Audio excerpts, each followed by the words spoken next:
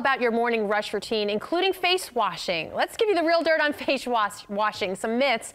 I should wash my face in the morning. Cleanser should foam. Scrub your face when you wash it. Your face should feel tight or have a squeaky clean feeling after cleaning. So now you know. Those are all myths, which means not true.